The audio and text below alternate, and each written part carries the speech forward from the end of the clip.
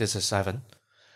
Today I'm going to take you through the basics of Specees, an extension for Adobe Illustrator for specifying dimensions and styles. And you can get Specees from Adobe Exchange. It will be installed automatically with the Creative Cloud app, or you can follow the alternative installation method suggested by Adobe Exchange. After it's been installed, you can find Specees under the menu window, extension, then click on Specees to open the panel. On the upper part of the panel, you can find quite a few settings about the appearance and parameters you can set here. I will probably go through this in the next tutorial. Here in the middle of the panel, you can control which side you want to specify the dimensions, along with a big action button at the center to generate them. On the right hand side, there are different types of dimensions for you to choose from. We have set a default to display objects height or width and distances between objects. At the bottom of the panel, you can switch from specifying dimension to specifying styles. I'll go through specifying styles in another tutorial.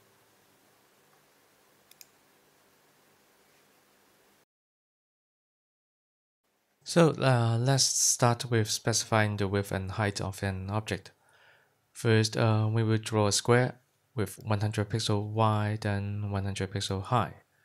With the left side button is on, click the Generate button to specify the height of the square.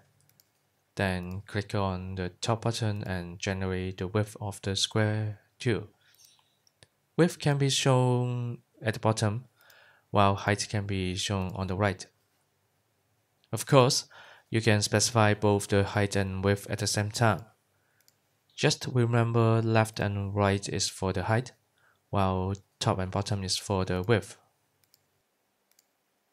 By default, we have set not to display the unit.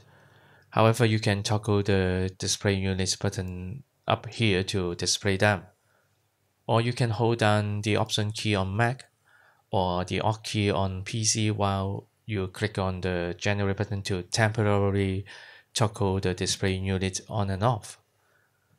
For example, here you can leave the display unit button off here and hold down the Option key or Alt key and click the Generate button to display the unit.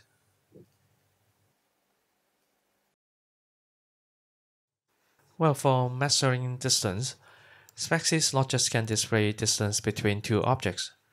Actually, you can select multiple objects and display the distances between them at once. Make sure you have the specified distance between objects is on here. Select the objects, choose which size you want to display the dimension and click the button. And it's done. All the distances are there now. They are also put together to the same axis to make a clean and tidy look. Notice that Specees also removed duplicate dimensions for you. For example, here the two squares have the same height and they are placed at the same level on the y-axis. This one can be omitted, so Specees just did the job for you automatically.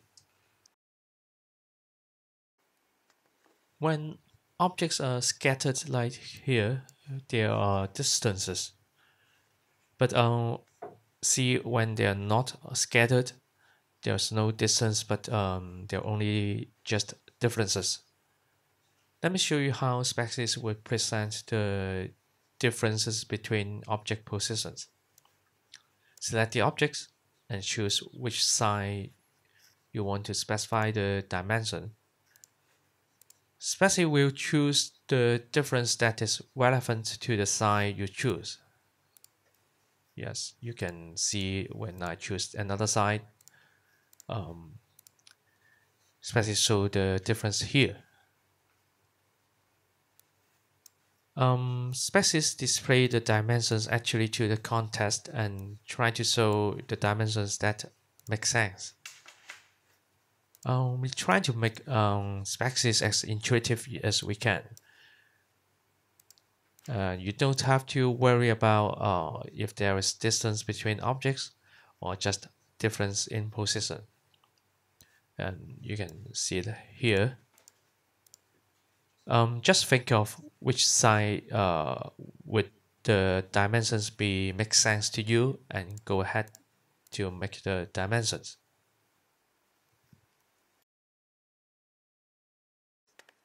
In the last part of this tutorial, I will show you a more real-life example.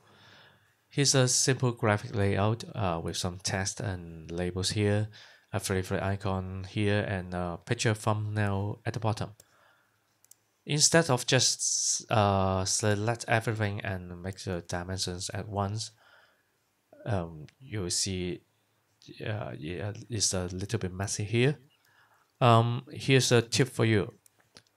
Select those objects that are closest to the one side that you want to specify. Then do this one side by the other. Think about what is not necessary to specify. For example, I would not select a big title when I specify the top dimension. It's because assume it is a dynamic title, and the text within this title will be changed dynamically. So its width is less relevant when you make the specification.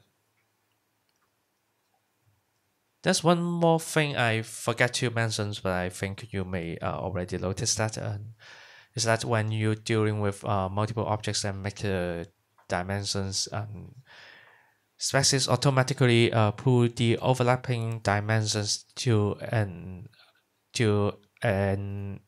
outer level and display them nicely for you.